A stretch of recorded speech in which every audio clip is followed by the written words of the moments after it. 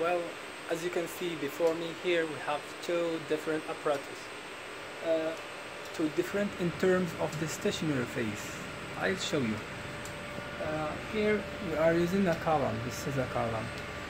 And here we don't use the column.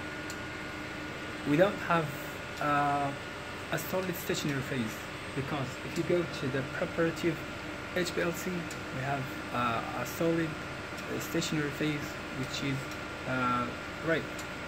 The column is coated with the silica, the apolar adsorbent phase, but for this there is no silica, there is no solid phase. We have only liquid, right? This is called the CPC, Centrifugal Partition Chromatography. Centrifugal Partition Chromatography. Centrifugal, we have a force, a power. We have a power of rotation. We have only two different liquids.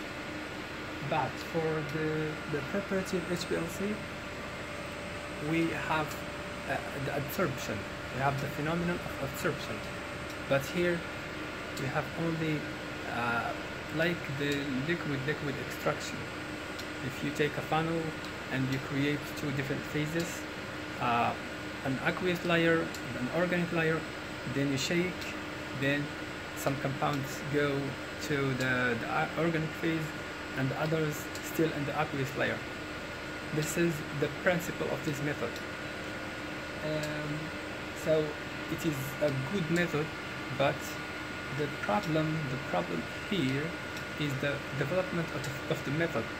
To find a good method, it takes a lot of time, but it is very useful for the big scale. If you are if you are in the industry, you can find the method, but once you find the method, you will reduce the cost of the production and of the purification of your compound. But for the preparative HPLC, it consumes a lot of solvents, and as well you need the column, you need the stationary phase. The column is really expensive, and you cannot also use a huge amount as you can use here.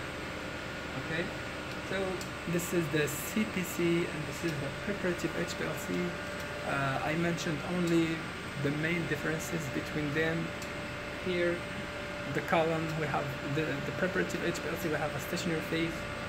For the CPC, there is no stationary phase. We have only movement, rotation, right? And this one, it takes a lot of time to prepare a good method, but for the HPLC, it's better. You can purify your compound very easily, but this the preparative, it consumes a lot of solvents. For the CPC, no, it doesn't consume a lot of solvent.